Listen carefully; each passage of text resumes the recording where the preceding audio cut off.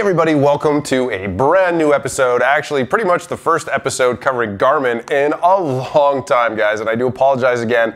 I've taken a lot of time off, but we're back in the garage today. We're with the boat, and today we're gonna do something very important. I'm gonna show you guys how to use your phone, and we are going to run a firmware update on all the Garmin equipment on the boat that is networked together. For those of you that follow my channel, you know that I recently upgraded to 12-inch Echomap Ultras, which are connected behind me and networked, they've been really awesome. Actually, I'm having a good time with them, but they've never been updated. So we're gonna update these as though they're brand new right out of the box. And then once we're done the upgrade, we're gonna go ahead and answer some questions, and I'll cover some little things about networking. I'll show you how they're networked and all that good stuff and what the different options are on the different Echomaps, and we'll answer any other common questions you might have. And of course, guys, as always, don't let me down. Make sure you like the video, make sure you're subscribed, bell notifications, all that good stuff, right? Help me grow the channel. Let's get started. First things first, guys, you're going to need a micro SD card like this.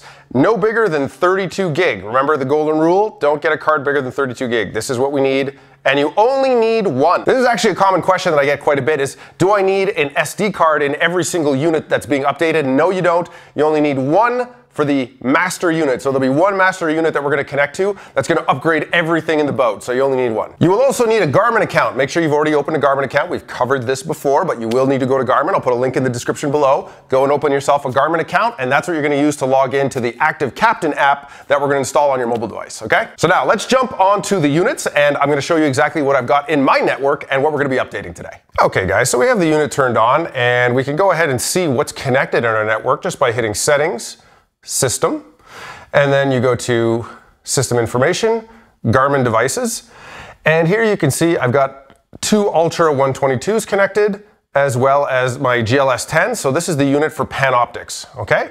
So this is everything that we're gonna upgrade in the network. Now, while your unit is still turned on, and I did turn it off just because in the video it was making it too dark, so assuming this is still on, go ahead and just put in your card like so, and right away it's gonna go ahead and detect the memory card that you've just put in, and you're going to go ahead and create a ActiveCaptain memory card. Okay, so this is assuming you've never done this before. This is from scratch. If you already have an ActiveCaptain memory card, well, you just put it in, but in this case we need to create it. Now I'm doing this from scratch, so I'm going to go ahead and format the card, and I'm going to say yes. Now make sure you're not doing this with a mapping card. If you've got a mapping card, make sure you've taken it out. You don't want to do this with a mapping card. That would be bad. And there we go, our ActiveCaptain card is done.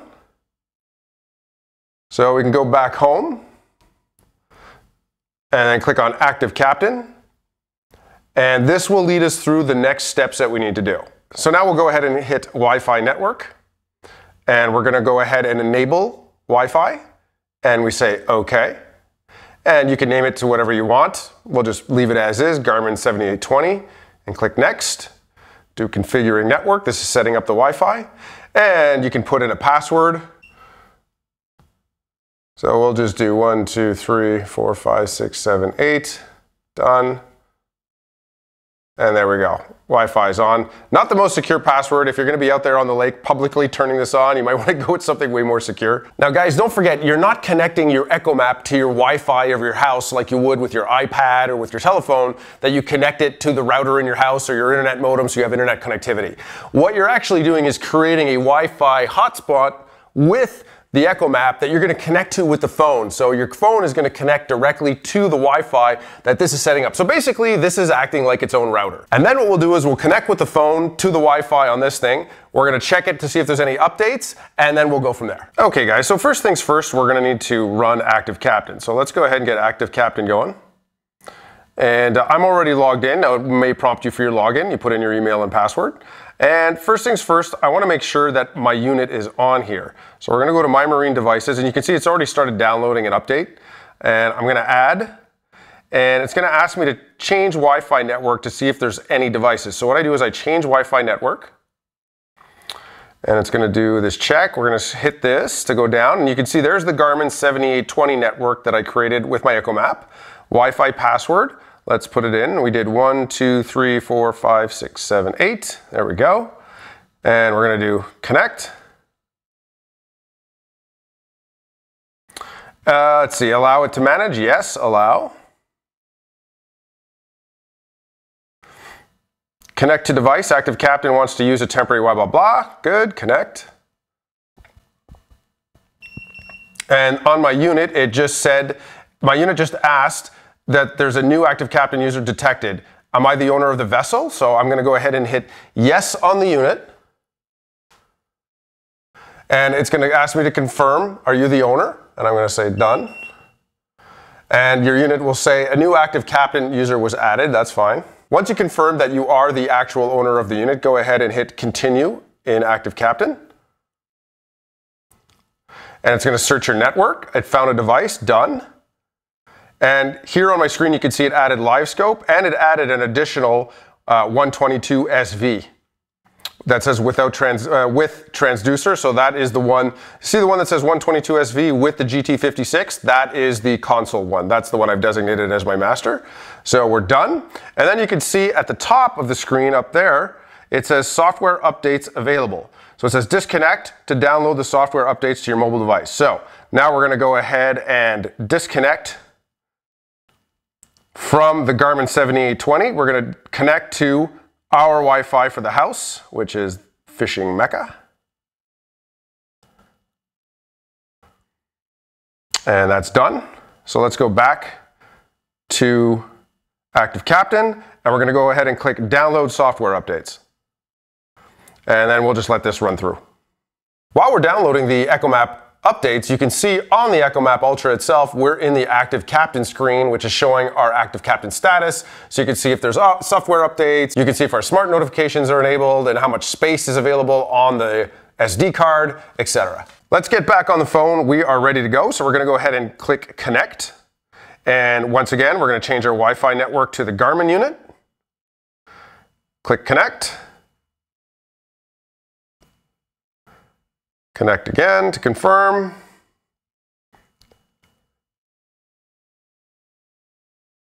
And now it's letting us know that they found a unit, so we're going to do continue. Done.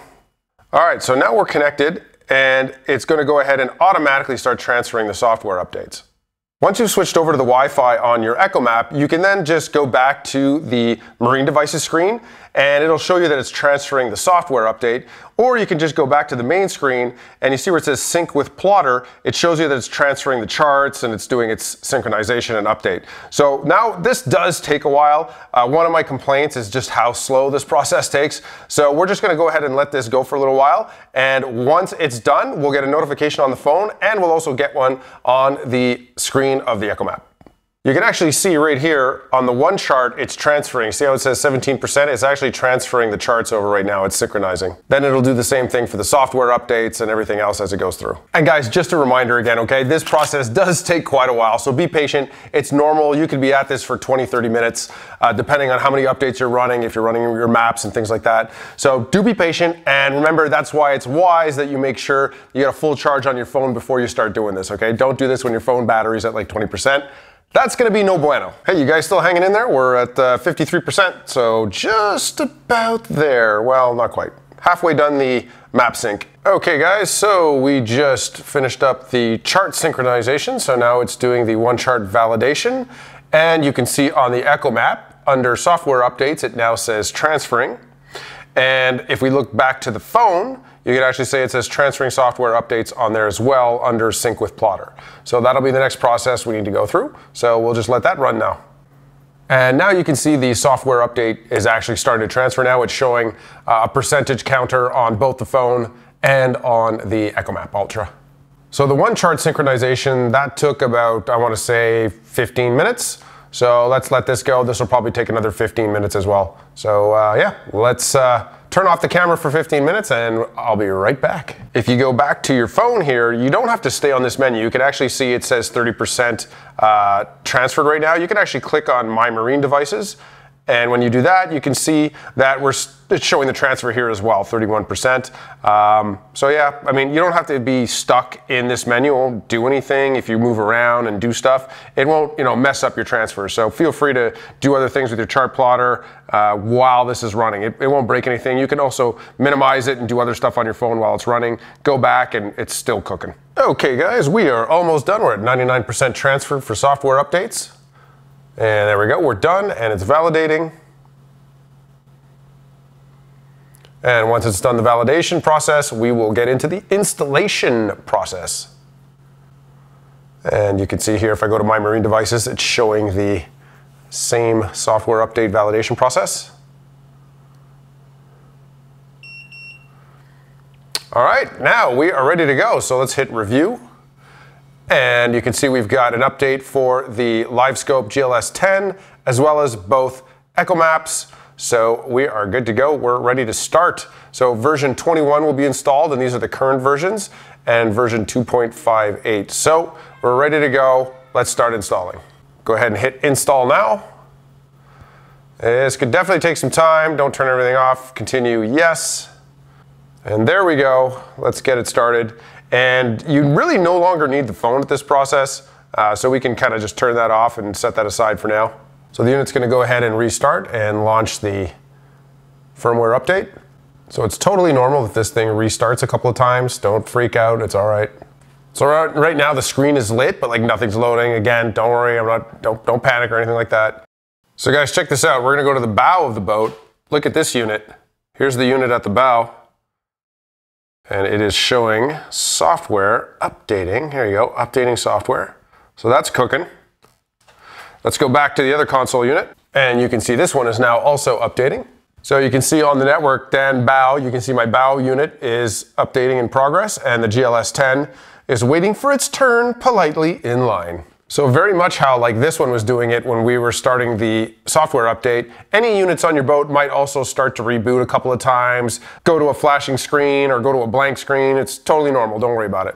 All right, the unit on the bow is now saying update complete, and the GLS-10 is now in progress. All right, and now it's saying update complete, select OK to restart device, and you can see the unit on the bow and the GLS-10 are updated and ready to go, so we'll hit OK. And we'll do one last reboot, and this is going to reset the whole network. Remember that all of your units that are connected, when you shut one off or reboot one, it'll reboot the other ones, right? It'll shut them off as well. If you want to put one to sleep, you can put one to sleep while you're out there fishing. You put one to sleep and it won't affect the other one. But if you shut one unit down, it'll shut them all down on the network. Or if you turn one on, it'll turn all of them on in the network. All right, hit agree as usual. All right, so you see I'm getting the unlock maps. Again, don't worry about it. That's just maps that are not available on this unit. No big deal. All information is presented. This is basically the EULA. It's all right, just accept. And that's it, we're back. So again, we can go to settings, system, go to system information, Garmin devices, and there's our units, and you can see they are now all updated to version 21. And our GLS-10 is now on 2.58. And there you have it, guys. That's all there is to it. Now, of course, when you're done, make sure you disable the Wi-Fi. Like I showed you how to turn it on. Go ahead and turn it off. You don't need it when you're not connected to it. I don't leave it on. I wouldn't suggest leaving it on. It uses power for nothing anyway.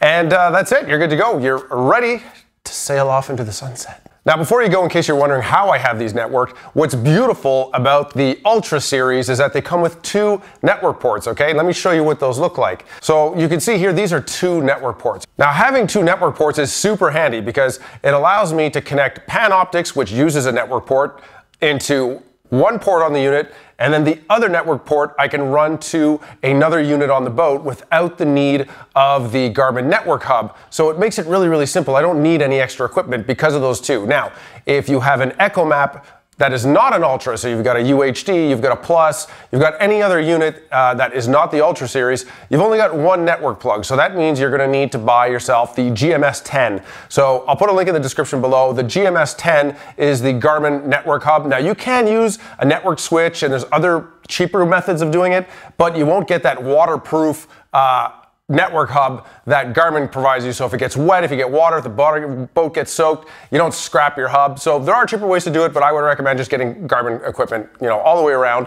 And everything is plug and play, which is really nice. Just plug it in and it works. So if I go ahead and end up getting a Garmin Force and connecting it to this boat, I'll put that on my network as well. I'll be able to connect it to the port that's on the unit on the bow, and boom, it's part of my network. It'll automatically update, and it's just a nice seamless integration. Another popular question I get is, can you connect this with Bluetooth? Can you use Bluetooth to update? And the answer is no, you cannot.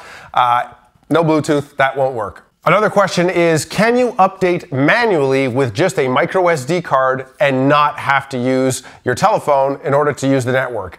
And the answer to that is no, unfortunately not. You cannot just update one unit and it updates all the network. You would actually need to use the SD card in each unit separately to update it. But even then, there is no SD card that allows you to update the live scope. So I'm not sure if you can do that while it's connected to the unit, to be totally honest with you. But in that case, when you're going to get that down and dirty and you're going to start upgrading your network, just use the phone. You guys saw how much easier it is instead of fiddling around with an SD card on your computer and blah, blah, blah. So that's it, guys. I hope you found this episode very useful and you got to see how easy it is to upgrade your Garmin network on your boat. It's actually very, very simple, and you only need one card and your phone and you're off to the races, and maybe 25 minutes of your time and it's done. So guys, thank you so much for watching, and as always, don't forget, please like the video, help me grow the channel, make sure you're subscribed, and of course hit the bell notification so that way you know every time I put out a new video. And as always, guys, if you have any questions or comments, just use the comments below, post them, and I will try to get back to you as soon as I can. I have been very busy, I'm sorry, but I do try and check my messages as much as possible. So we'll see you guys on there, and we'll see you on the next episode. Peace.